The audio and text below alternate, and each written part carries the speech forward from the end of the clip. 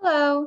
So this is going to be a brief overview on how to use the virtual networking portal for the European Conference on Information Systems. You should have received a username and a password with a link to access the portal in your email. Once you go to the login page, you will put in your username and password here. The first time you log in, it's going to ask you to set your own password, and you will also have a time zone selection option. Once you log in, you will see the call to actions here on the main page, and the menu option on the left-hand side with the various options available to you as well. The first thing we highly suggest is in the upper right-hand corner.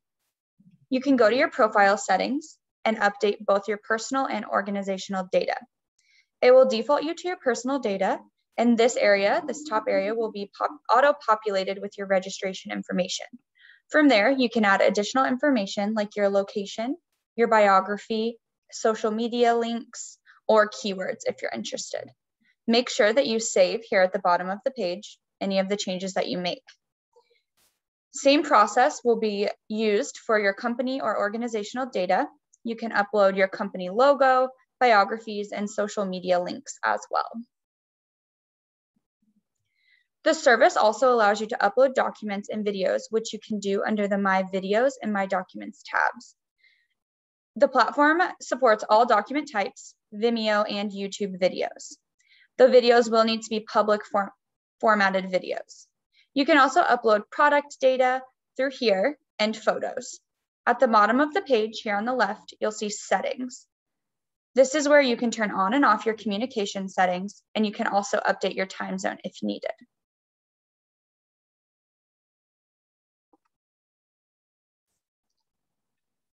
So back on the home page, you will see, like I said, the main call to actions. You have your agenda here that you can go to. So you can go in and you can see the conference days right at the top. Each of these bubbles are clickable and you can filter through the days. You have the search options here at the top, and then you also have the advanced search options over here. What each of these pages does is gives you a full agenda of the day of each conference. When you look here, you'll see two time zones. The first time slot that you see will be the time zone that you selected when you first logged into the portal. The second one is the time zone for the conference. So pay attention to this first one, as that's the time zone that you are currently in. At any point, you can add or remove things to your personal schedule with the icon here on the right. You'll see your personal schedule will populate here on the side. At any point, you can export your personal calendar through here, and there is also another calendar feature that you can use over here on the left-hand side.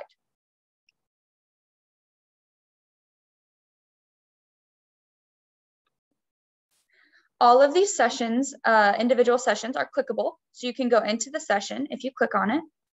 At the bottom of the page, you can see options for speakers, a video stream, presentations, comments, and you can take notes in each of the sessions. These notes are only visible to you.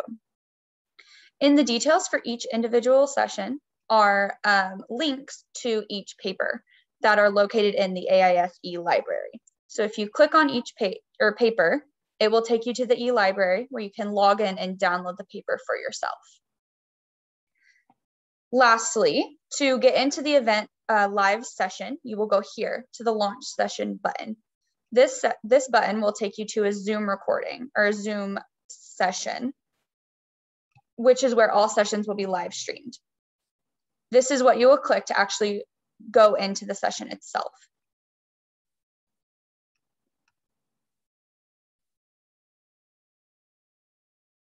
Next here, you have the profiles option. This is where you can network with other audience members. You can search at the top of the page, and then we also have advanced search options over here. Everyone's name is clickable, and you can go into their full profile or company page.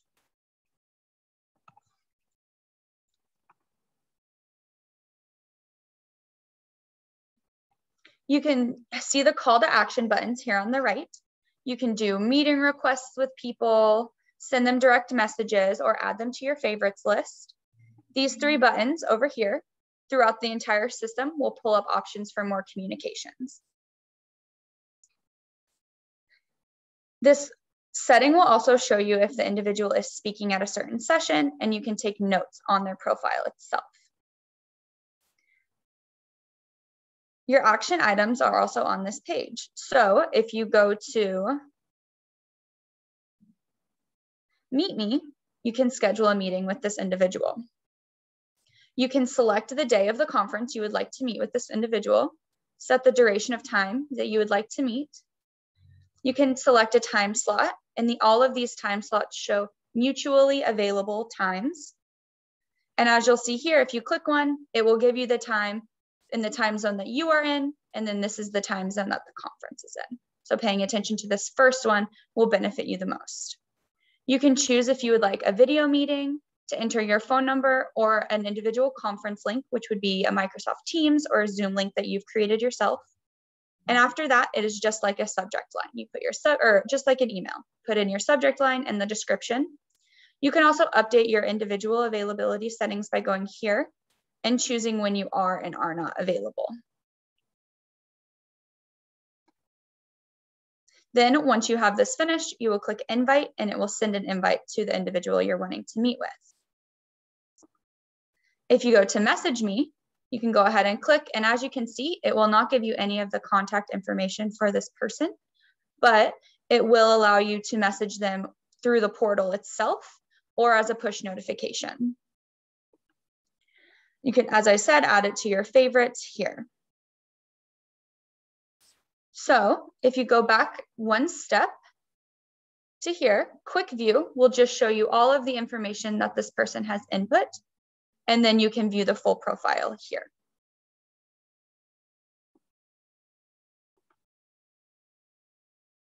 Going back to the main homepage or the landing page, you can see session chairs here if you have an interest in seeing what the session chairs, who the session chairs are. You have a meetings tab here. So the meetings tab will be anytime you set up an individual meeting with somebody, this is where they will all be. You can send a meeting request through this part as well. So you'd click here, and then you can click the person that you are wanting to meet with. You can do group invites, so you can invite multiple people, but when you are doing a group invite, just keep in mind that a message will go to all of those people as a group, and it will not send us individual messages.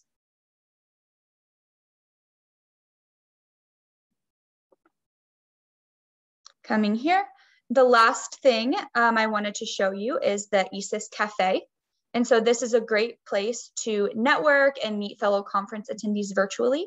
If you click on this, it will take you directly to the Remo platform where you will be able to network. So over here on the left, you will see all of the things that we just went through, and you will also see a social feed.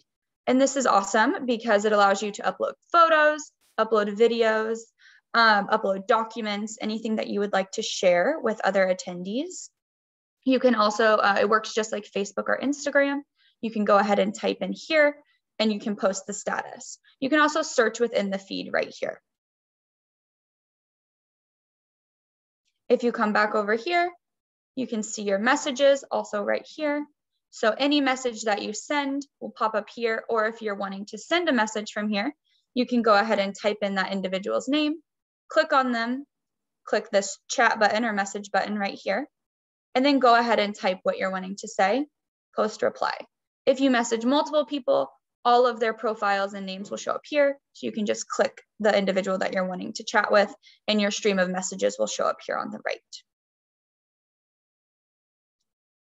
So that is a quick run through for how to use the ECIS Event Hub. If you have any questions at all, you can contact support up here in the upper right, down here. There's user guide and other notes that can be helpful, or if you'd like to send an email, you can send that to support@jujuma.com. Thank you so much.